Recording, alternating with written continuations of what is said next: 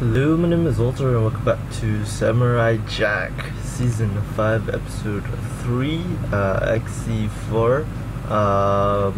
Now this is a weird thing because I've been looking for this episode since like 12 a.m. in your time, but I was like 1 p.m. my time, and yeah, I couldn't really find anywhere to watch it, so just gonna watch it on YouTube because YouTube has it for some strange reason. People uploaded it.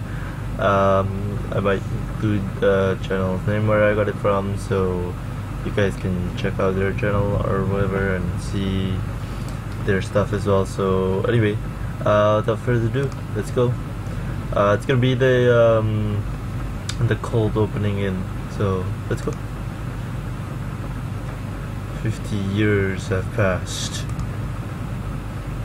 The animation is still beautiful though. That's the one constant thing you'll be hearing me talk about is the animation. I just love it. I love it so much. I love the little breath becoming Aku, reflecting that he's still like haunted by Aku's actions. Hope is lost. No, it isn't, man. Samurai Jack. Yeah, that epic flash of lightning right there is awesome. I like the text opening though. Samurai Jack. That's the epic kind. Oh, look at that. It's not photorealistic or anything, but it's just awesome. You can see the blood coming in. Oh, so cool.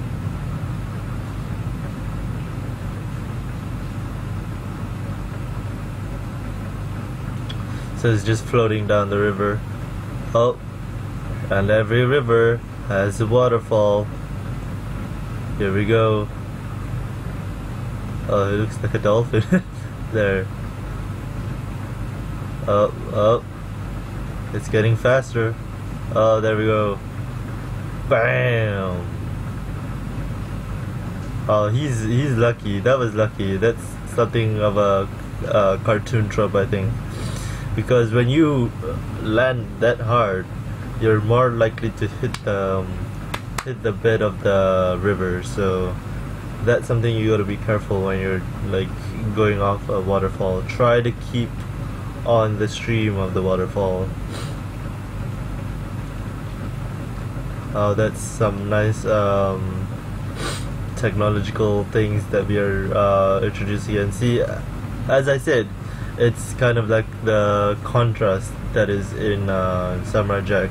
See, he doesn't have the armor now, if you notice, because like he's injured and everything. But when he passed by, there's a bridge which is very technological. Did that frog just talk? Yeah, I know some animals talked in the old series as well, but you know, we're never introduced to that in this time around. You know, even in the last episode, it was just the wolf who was supposed to reflect Jack's journey. Some of you don't like me talking throughout, but I really love talking about this stuff because, you know, it's just very interesting to see this kind of animation come back into the modern world.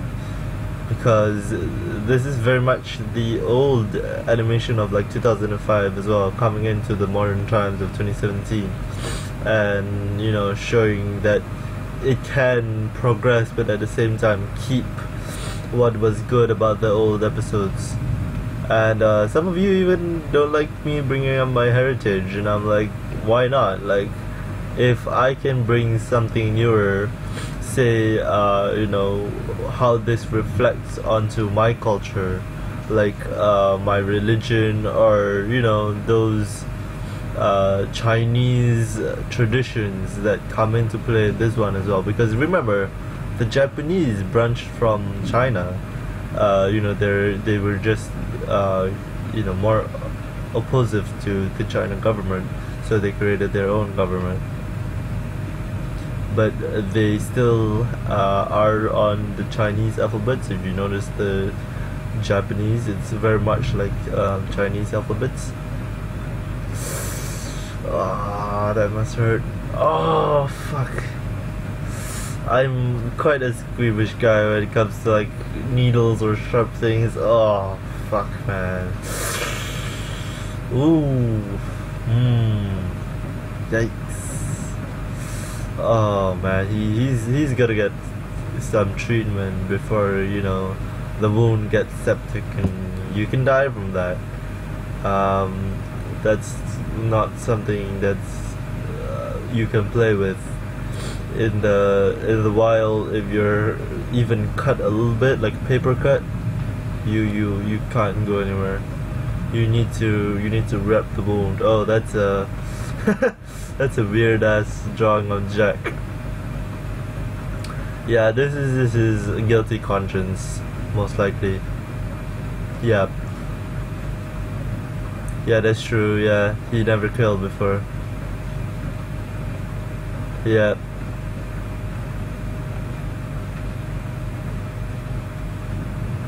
Yeah. Yeah, that's true. This is kind of reminding me of Jekyll and Hyde as well, and Macbeth as well, when he killed the real king and kind of like just surpassed it. I was like, no, I'm the real king, but then, you know, his guilty conscience kept haunting him. So I like that they, you know, they extort the facial expressions and everything. They make it look,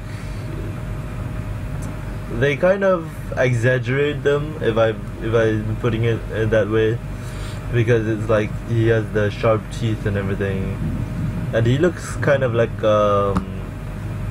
glowing rock there. Yeah, that's the wolf that reflected him as well the last episode.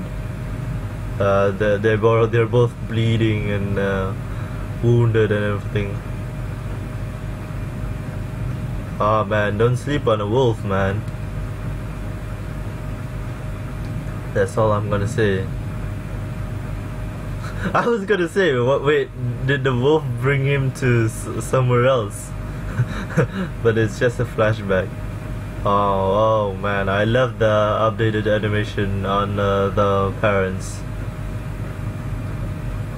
It's so Japanese.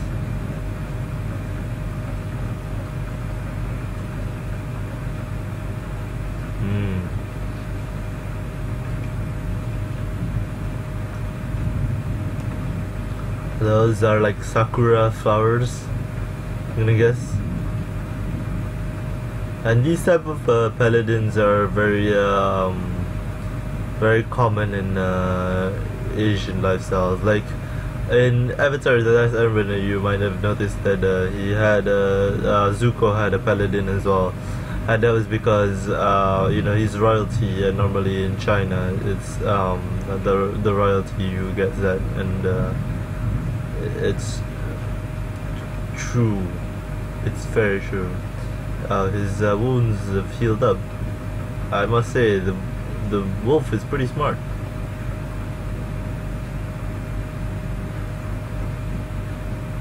Cause I'm thinking the wolf must have like let him use the leaves. Cause that's something very interesting about the wild as well. Like, you have medicinal plants, and of course you need to know which are the medicinal plants. Nice. So they're just friends now. I like that. You have a wolf buddy now, Jack. Oh, that's so cute. Nice.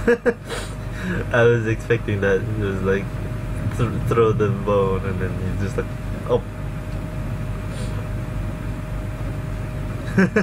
They both burp.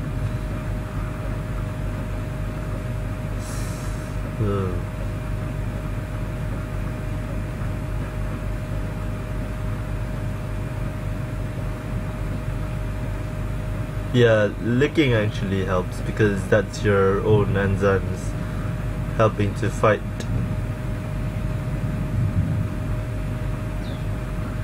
Helping to fight the wound. I'm sorry, I was just taken back by the wolf, just like being angered by him throwing water on the wolf. Because that's scary when a wolf just like is very animalistic. Well, you know, normally wolves are animalistic, but this wolf seems to be connected to Jack in some way. I still love the animation. I can't get over it. If you guys like want me to stop talking about the animation, I can't. Okay, I'm so impressed.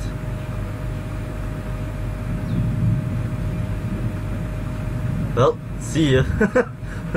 That must be like what the wolf is thinking.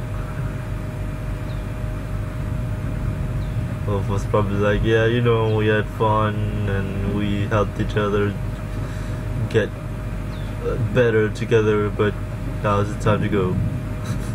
Oh, that's some bloody blood. And of course, we wouldn't have gotten this type of flashback in the old series as well. But I think that kind of commentary is kind of like hammered in too much. I mean, we already know it's gonna be more adult because it's on Adult Swim as well. But they already mentioned that it's gonna be more R related, more, you know, Superman. I was fully expecting it to go that way. Like, I am Superman. Oh, here comes Azula's posse.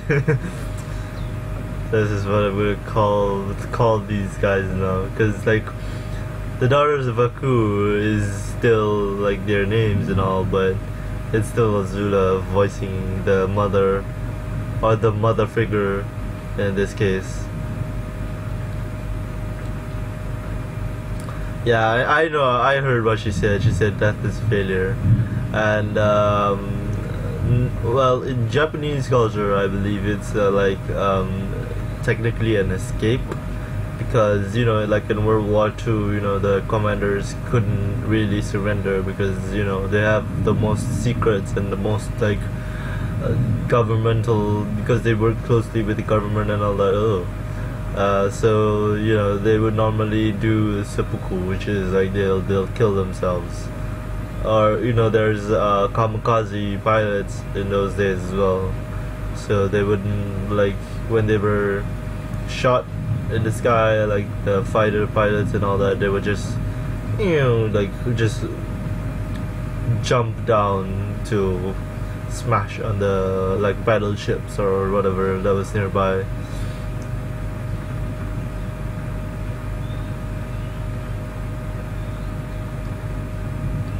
It's hard to know if Azula is doing these Daughters of Aku's voices as well, so I might double check, because it sounds a bit like her, but it's a little more softer in a way. That's the technological bridge again. She sees the blood, yep. Well, how would you know, you know? I mean, it could be another guy, like, walking around wounded. I mean, you know, so far we've only seen Jack, but it could be a possibility. Oh. Uh-oh. That was loud. Oh, kids stuff.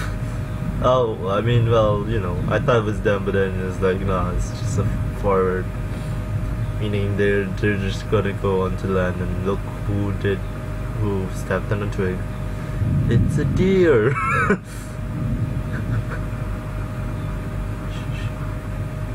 It's a deer! It's Bambi.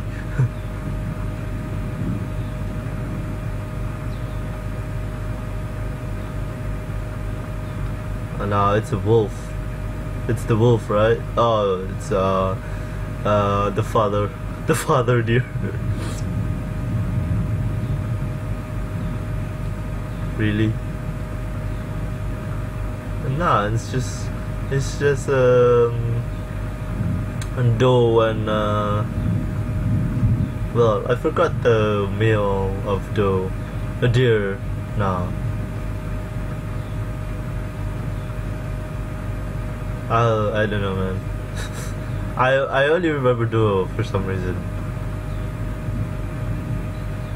Oh, buck. Right. Sorry. There we go. A clue. Now there's only $6 left because he killed one daughter. So there's $6 left. It used to be $7 of a clue. Now it's $6 of a clue. Fine looking daughters of a clue, if I might say. And I'm curious to know, is that really a costume? Because like, for me, we saw the mother getting into a costume, but we never saw them get into a costume. So I'm like, is it really a costume? Oh, the samurai has revealed himself. Oh, that snow. It's so beautiful. It really feels like it's snowing as well. Like the misty backgrounds. Oh, it's so cool. I'm such a geek when it comes to these types of animations. Oh, look at that. Woo!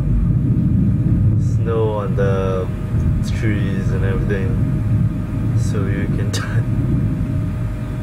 ah, look at that, it just blends into the background, supposedly, because the snow is covering the tree. And now it's pitch white.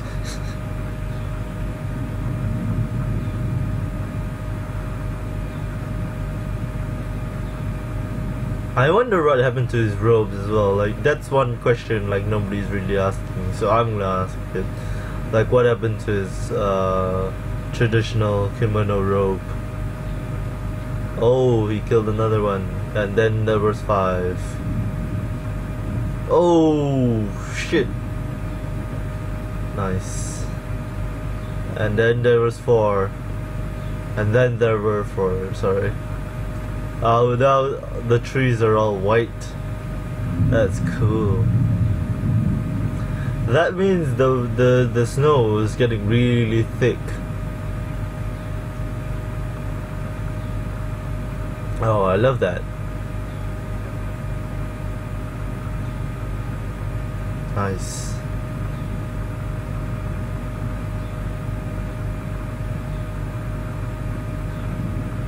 Oh, it was just a fog. Oh, that's so awesome. So that means like they couldn't see each other as well. Because that's one of the tactics as well in like war. Like that's why there were smoke bombs, so that neither side could see each other. All they had to go for was their sense of hearing and smell and you know, their other sensors apart from sight. Oh, right in the middle. Oh, she just takes it out. And then there were 3. Man, they're going really fast though. I remember the first loss of Samurai Jack was only in the last episode, and we've never really seen that except for some of the episodes where he had to fight like really strong guardians of the time portals and everything. So we've never really seen him lose to the minions of Aku, is what I'm saying. Oh, this is just a badass fight sequence now. Look at that, yeah, armed with only a bat.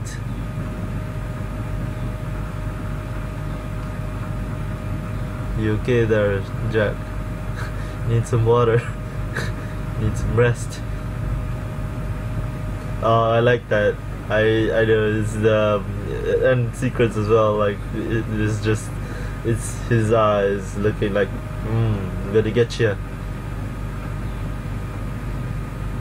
Like that the frame moves up as well. It's pretty cool. It's just awesome to see the animation in play. End of the line, Jack. You have to fight them all. Oh, look at that, the snowy mountains.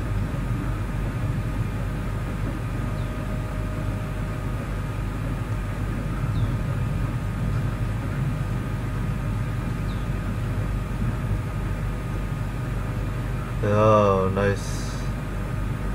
But also quite, foolish, if I might say, because like hand-to-hand combat is good, but it's also good to have a weapon, As they say,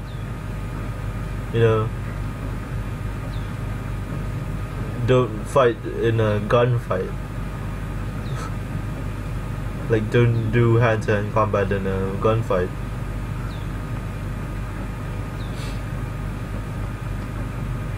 Oh, that's his like martial arts skill coming in right now. Oh, he just punched her and broke her neck. You could hear it too. Oh, so good.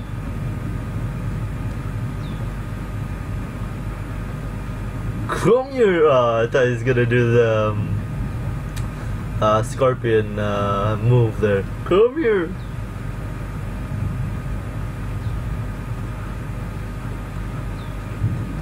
And they swing together.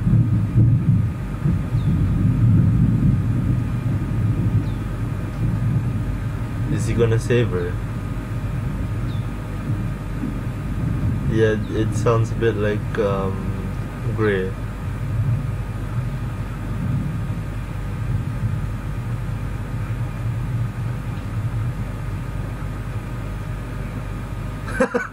This is like, shut up.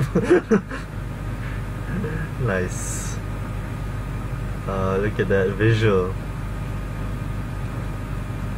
Cause all below him is just the empty trees and all that. And talk about karma. Like once he let go of her, like he falls down as well. Oh, that was a really badass episode. Hold on, just let me look who's got the voice for the Daughters of Aku. Yeah. It's forward. Yep. Oh, Ashi, Tara Strong. Okay. Alright. What's wrong? Is Tara Strong this time? Yeah, okay. I was totally wrong. But anyway. Oh, this is not the episode I was expecting, but it was an episode that let you continue on Jack's journey, and I think that's something that's gonna be reoccurrent in these type of episodes. So I don't really want to say filler episodes, but I think it's mostly gonna be filler, and I think like it's gonna be him and the girl who is Ashi, I think, voiced by Tara Strong, who does really good job of impersonating Grey Delisle, if I might say so myself, because I was like, that does sound a bit like Grey Delisle. I can't put my finger on it. Maybe because like she's worked together with Grey Delisle as well, and picked up some of her mannerisms in the way she speaks. But yeah, this was a really good episode, and I hope that they do more character building. Hopefully, we haven't seen that much of it. It's just more of the adventure kind of feel. I'm feeling that the first episode is really good because we see him back in action. We saw him back in action in the second episode as well, This time, it's more chilled out because he's hurt, of course, and then it's more of him fighting against the daughters of Ku. So now there's probably 2 left, if because 2 fell down. So either there'll be 2 daughters of Aku left or 1 daughter of Aku left, because that seems to be the way they want to make it go. They want to use the cult as much as possible to fight against Jack. I'm thinking my predictions for the next episode would be, next episodes I might say, would be him trying to look for his sword again, maybe finding it somewhere, or on someone. Maybe a villain has it, and then maybe he's gonna meet up with Aku again, fight him. My theory is that there's one final portal that is not really in good shape, but it could work, but Jack doesn't know, and he's gonna meet up with the Scotsman, definitely played by Jean Yamajo again, as we saw in the trailers, so many of them, and we're gonna see. I hope we see the samurai that he tried to teach in the old series as well. The guy who was like Samurai Jack. You got a CD? I can watch, that Chris Tucker type samurai that he met up with. I hope that we see some of the old characters, but if we don't, if we just see the Scotsman, I think we'd be fine with it. And of course, Aku is definitely going to be in it because he's the omniscient, omnipotent being that is definitely going to be in this series all throughout. And I think, my personal opinion is that the mother of the daughters of Aku is going to be in play as well, after finding out she has lost at least 5 daughters, of herself. So that's going to be something emotional, I hope. So yeah, that's about it, guys. I'm sorry I went on a ramble for the last part there, but anyway, that's about it, and I will see you on Monday. See you then.